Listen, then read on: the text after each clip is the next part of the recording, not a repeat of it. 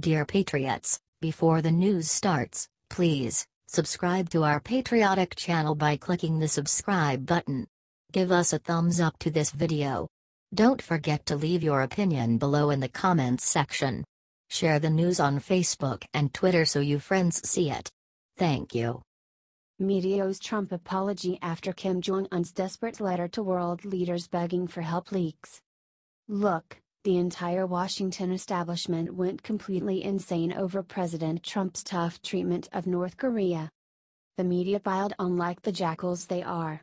It was so. Let me say it this way. The establishment, the media included, has had the same strategy with North Korea for 40 years. It has not worked. Even they, the liberal media, will say that the strategy has not worked, yet they still bash Trump for his new strategy. If you were visiting here from an alien world, you would think the lunatics are running the asylum. And sadly they were for a long time. But we elected to change course. And instead of helping the American people and their chosen leader, President Trump, win with a new strategy, the media mocked him and called him all sorts of everything.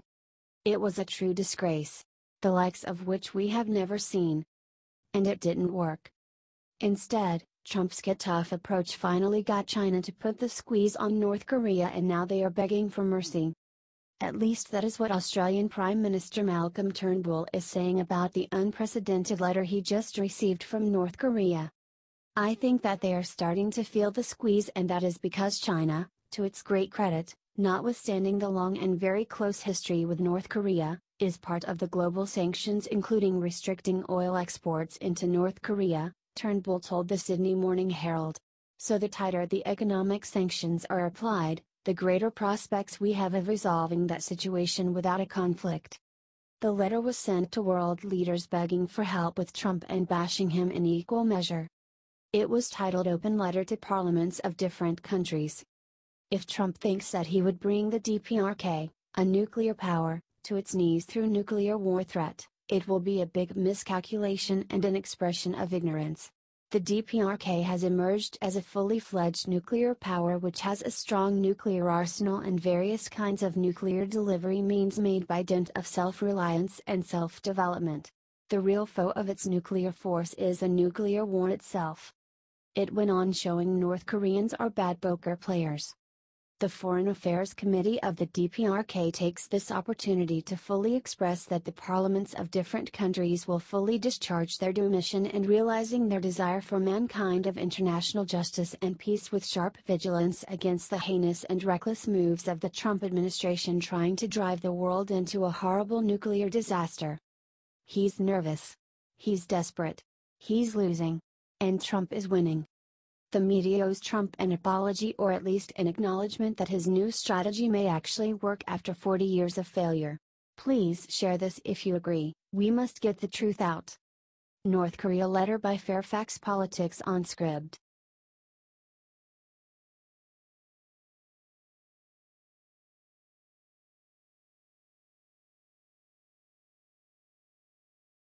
What Sarah Sanders just called Frederica Wilson will go down in history as the BTCH slap her drowned world.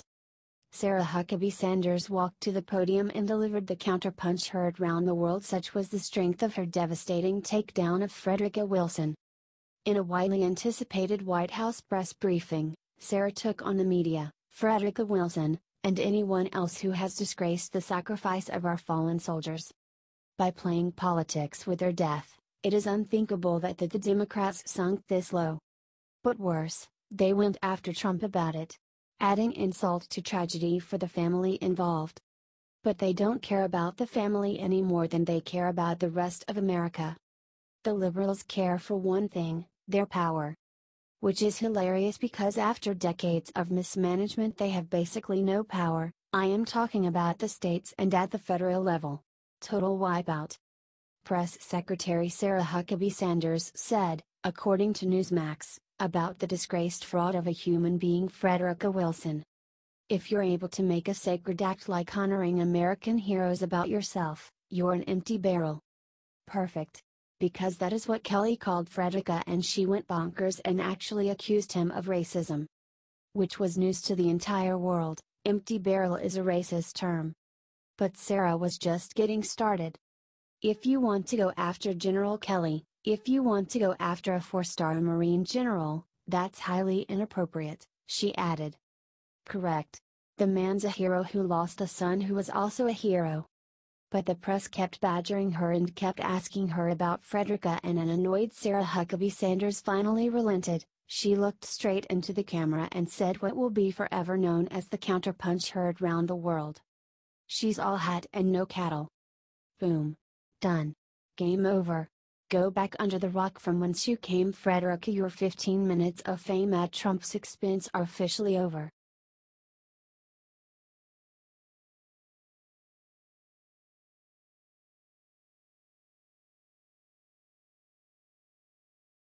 NFL players struck dumb by Barkley and Shaq's easy solution to protests that honors, not trashes flag. Charles Barkley and Shaquille O'Neal just offered a very simple, totally patriotic, guaranteed to work, solution to all NFL players protesting the flag. And one that actually honors, not trashes America. Basically they just drew a red line in the sand and said put your goddamn money where your mouths are or shut up already. I'm sick of hearing about protests. It's time for us to put some action behind it, Barkley said according to ABC. I'm proud of NFL players for finally getting together with the owners, Tuesday, talking about prison reform and things like that. We've got to work with the police. I want these players, they've got so much money and so much visibility, they can go to the owners of these teams and say, hey, listen, let's go to these communities and put some time and some effort in there. We have spent so much time worrying about who's kneeling and who's got the fist up, we have not come up with solutions. So I'm sick of hearing about the anthem protests. Correct. Look, certain communities in America have been left behind. And the truth is it has nothing to do with race but politics. Really. The Democrats were in control of the federal government and most state governments. The rise of the GOP is only a recent phenomenon, and as a country we try to help these communities out. Because America is by far the most generous country in the history of the world. But the Democrats, and their intentions were probably pure, ended up hurting these communities. Instead of giving them paths to own their own homes, build equity, and have pride in ownership, they gave them public housing. I learned when I was 10 that if you didn't earn it or own it you won't respect it. And that goes for jobs, welfare, etc.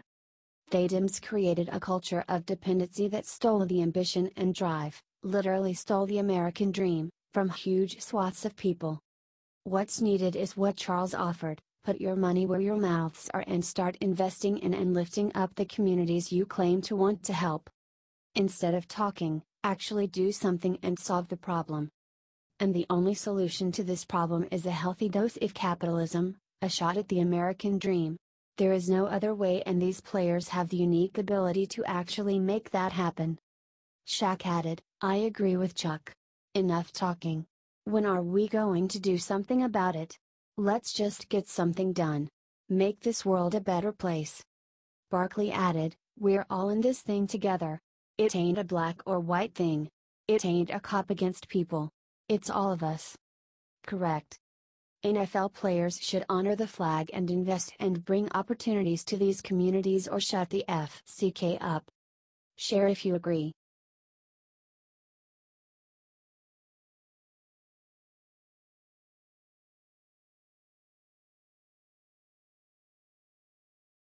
Newt Gingrich just risked everything to tell the shocking truth on Frederica Wilson. Ouch. Ouch. That's gonna hurt. General James Kelly gave Frederica Wilson, DFL, some amazing advice the other day, and Newt Gingrich gave her better advice today. Newt Gingrich, the level of hatred on the left has left them somewhat deranged and unable to show any decency in situations like this. Look, the American political system allows a wide range of people to win elections. That doesn't mean they're wise. It doesn't mean they're knowledgeable. It doesn't mean they have any sense of decency. It means they won an election. I think what you saw in a very simple contrast: a man who has served his country for over 40 years, risked his life, lost his son, dedicated himself to honoring America, and frankly a politician who doesn't know anything, has no shame, has no sense of understanding and can't figure out the time has come to keep her mouth shut. Share this if you agree with Newt Gingrich that Frederica should shut her mouth now and keep her damn dignity.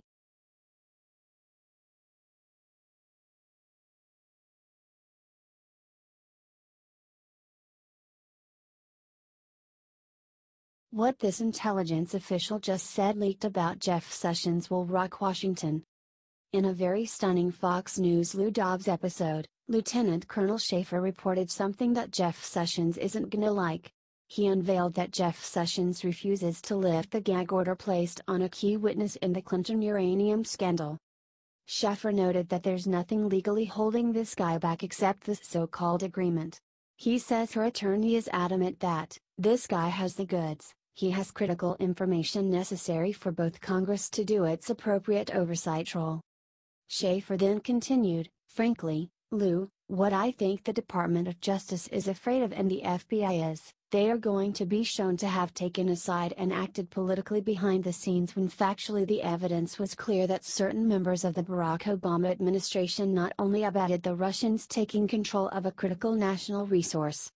Dobbs then interrupted, no, I understand why the Obama administration wouldn't want this informant speaking.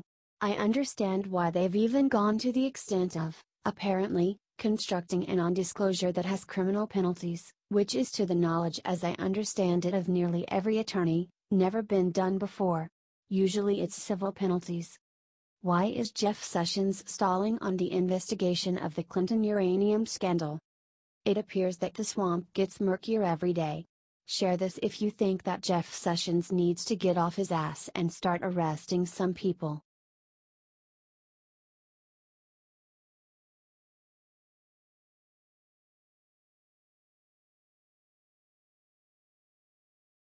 Barack Obama bashed Trump today, suddenly everyone noticed what was wrong with his mouth.